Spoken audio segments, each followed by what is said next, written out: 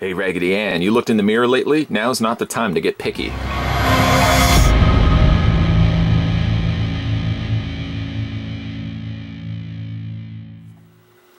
Today's video, we're going to be taking a stab at the Mezco Toyz Bride of Chucky talking Chucky doll. 1 month after the events of Child's Play 3, Tiffany, a former girlfriend and accomplice of serial killer Charles Lee Ray, acquires the remains of Chucky from a police evidence locker after bribing and then murdering a police officer with access to the locker.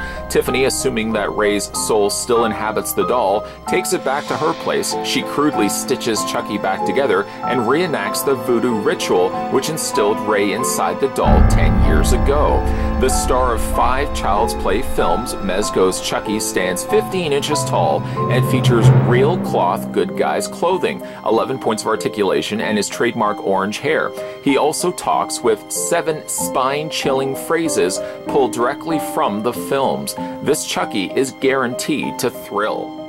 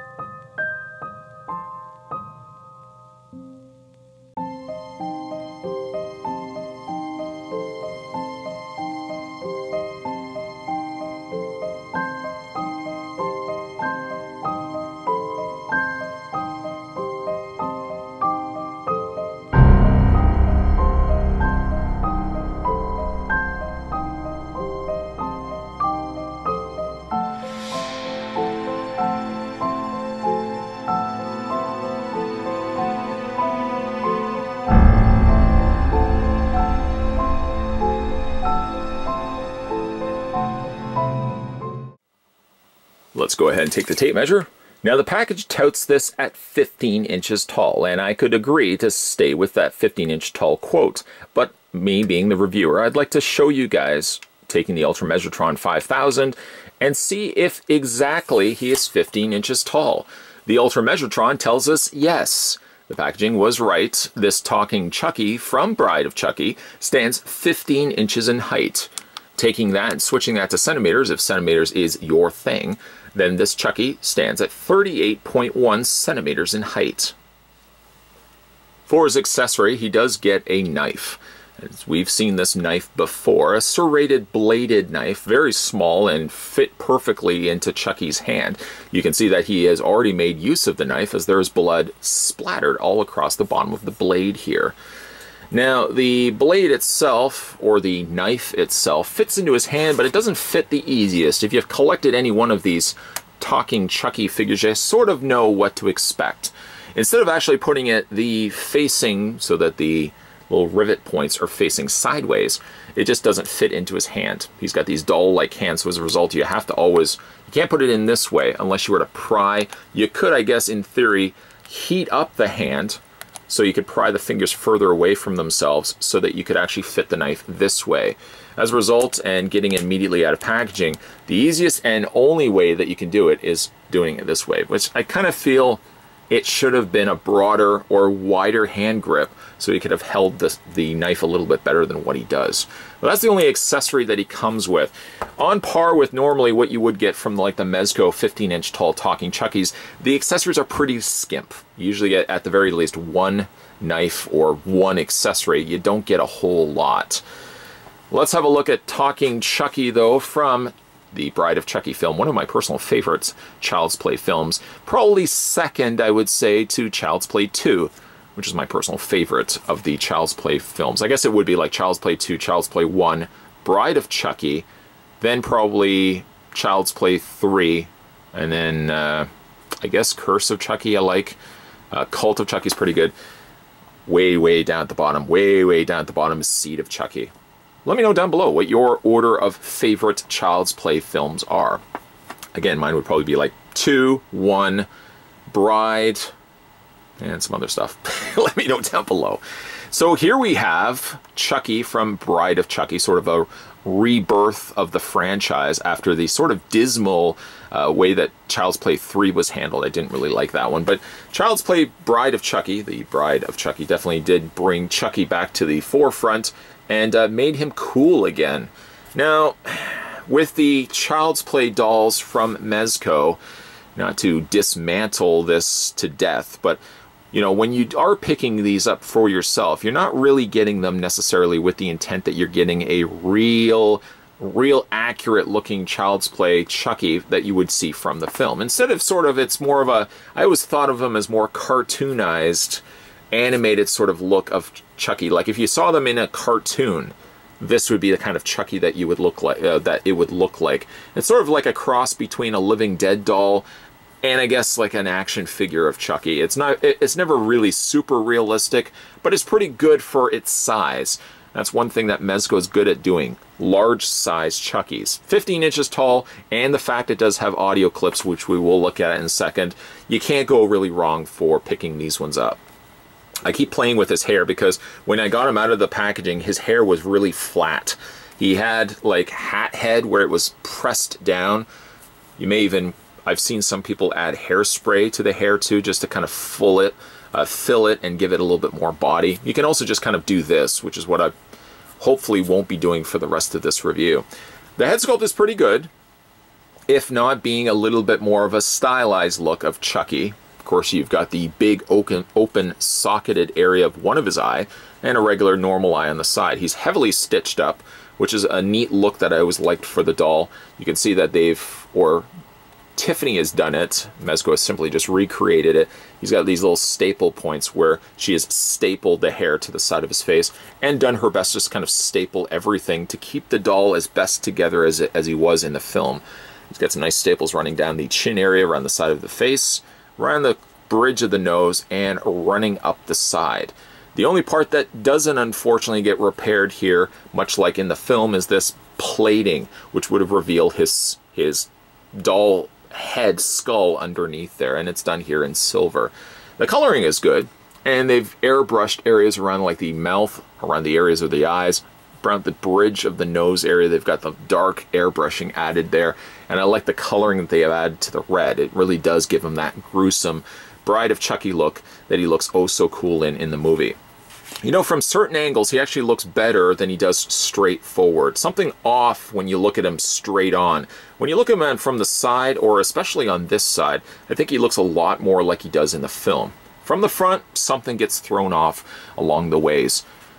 He is smiling, which I do quite like.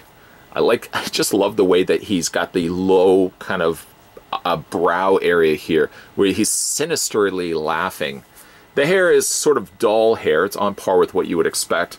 It's rooted in a way that at least there's not a lot of bare spots. If you move the hair aside, it's not like a mask, for example, where they'll seam hair here, fold it down, and then there's this big bald spot. Mezco, to their credit, has done a pretty good job of plugging the hair in specific areas so that the hair is always full. No matter how far you pull it back, it does always look like it's a full area, a full crown of hair here. The coloring is, I feel, a little off, but it's not terrible. It is the orange color that he's got in the movie, but I feel like the coloring in the movie, it's probably a little shade darker, but it's pretty good doll hair that they've added to him. Okay, I'll stop playing with Chucky's hair.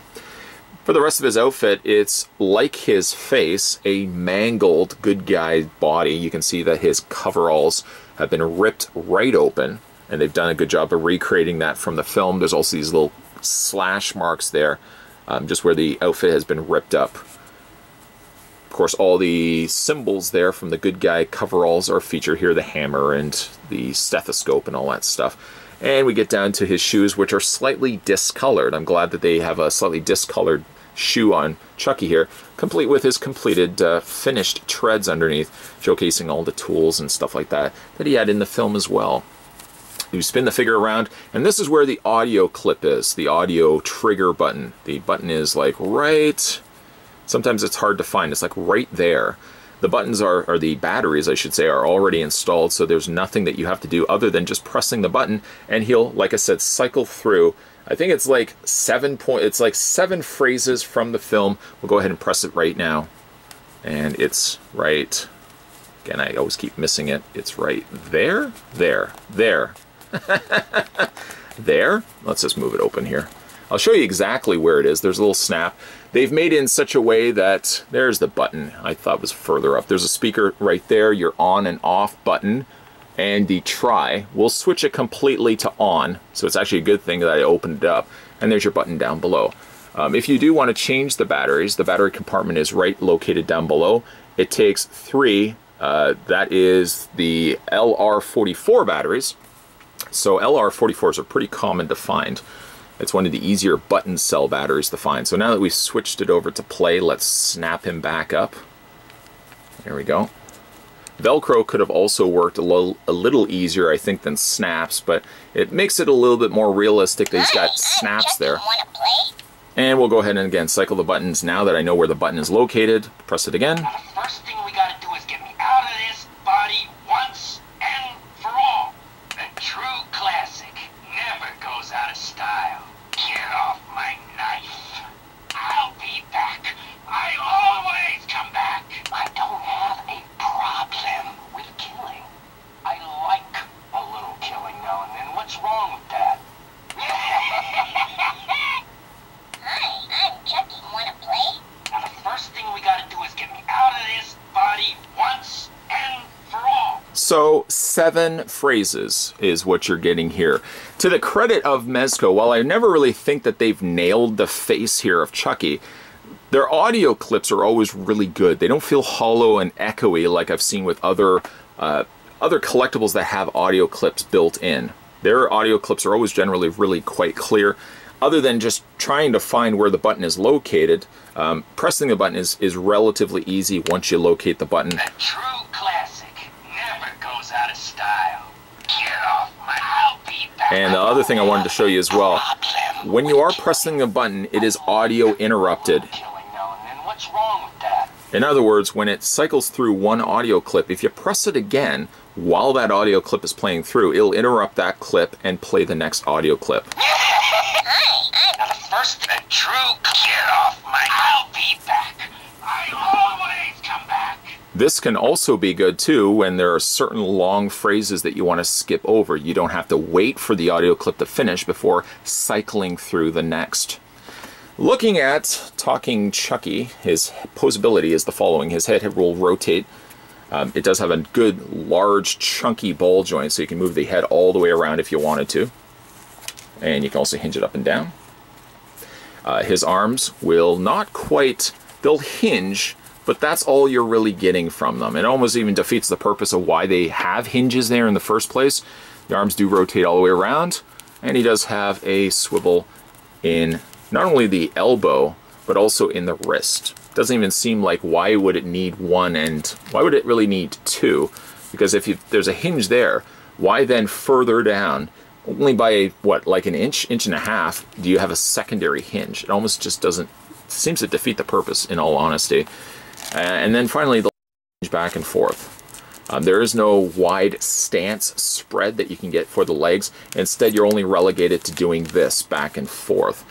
So if you've collected any of these, Talking Chuckies that is, this is on par with what you would normally expect. A fairly posable Chucky, not the most realistic at all looking like it does from the film, but pretty good. At the very least, they incorporate the audio effects, which is always a nice touch to these figures. One thing I forgot to mention in this review was that Chucky also has a swivel in his shoes. This can help tremendously because it will also give some extra much needed stability to the doll so he doesn't topple over, especially if you've got the knife in his hand. Now, I know what you're thinking. You looked at this review and watched this review and thought I was overly critical for the figure, and it's quite the contrary. I like picking these up, and every time that Mezco does release a Talking Chucky or Talking Tiffany, review of her will be coming soon, I always pick one up right away. I like the look of them, even though they are a little bit more stylized looking versions of Chucky. Looking at these, you know they're not movie props. They're sort of cuter versions of Chucky in a smaller scale, but they do benefit from having audio. Now, if you're an avid collector and you want to get something much more movie accurate, Trick or Treat Studios, for example, is releasing a 1-to-1 scale of a Good Guy doll. Doesn't have any audio, mind you, but the price point on that one I think is about $500 US. I really wanted to get that, but funds being what they were, I just couldn't afford it and couldn't justify it at the time. Sideshow Collectibles also in their heyday released more movie-accurate renditions of Chucky and Tiffany, but again, to find these nowadays, many years later, the prices of those have skyrocketed as well. So this sort of falls within that category of, I want to get a talking Chucky, or at the very least, I just want to get a Chucky doll, and I don't have a lot to spend on it. With this being $100 and it being a 15-inch tall figure, you're getting something a little bit shorter, something a little bit cuter, but it's pretty good for a posable Chucky that also has the ability to talk as well. If you guys are interested in picking this one up for yourself, this one isn't super new. You should still be able to find it in comic book stores. My comic book store, for example, has re-gotten these. Like they got new stock of these coming in. That's why I was able to pick up this one. And I also picked up The Bride of Chucky Tiffany, which up to this point I've never reviewed. So review of her will also be coming up probably after this review, if you guys want to stay tuned for that. Either way though, today we were looking at and talking about the Mezco Toyz. This was The Bride of Chucky, talking Chucky doll. If you've managed to pick up any of these talking Chuckies for yourself, let me know down below what you think of the figures.